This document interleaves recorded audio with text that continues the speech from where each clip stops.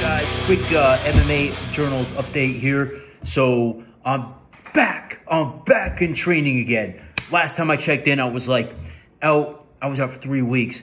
What I did was I tried to pick up a dude, double leg status, and dump him, and he was way too heavy, and I did not use my legs enough. So lesson learned, don't do that again.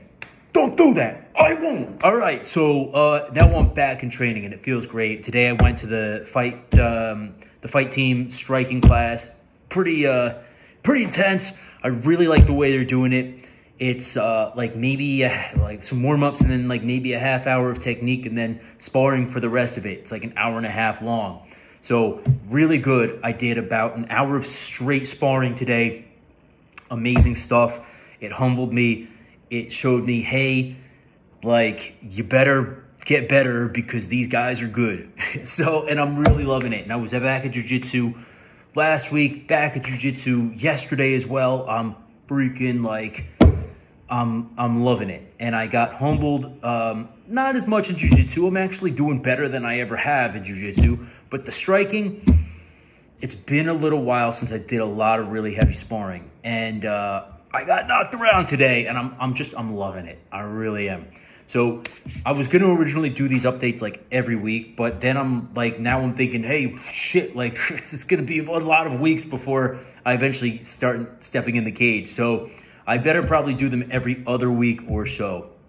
That's where I'm at now. I'm back. My schedule is Mondays, I'm grappling. Tuesdays, I'm striking for an hour and a half and sparring. Wednesdays, I'm grappling. Thursdays, I'm striking, and Fridays, I'm grappling. And that's right now my schedule. And then 3 days a week, and this is not scheduled. Usually Saturday, Sunday, I'm lifting, and then one day thrown in there in the week, I'm also lifting, probably on a day where I'm not exerting myself as much. And then obviously with the diet, I'm on a high-fat, very, very super low-carb diet. I don't do no-carb, but I do super, super low-carb. So there's some days where I won't even have any carbs at all. And honestly, it's working. I've lost a good amount of weight so far. I'd like to get down to 185. That way I don't have to freaking go too crazy cutting when I do have to cut for the fight. I'll probably fight around, 170 something, I would guess.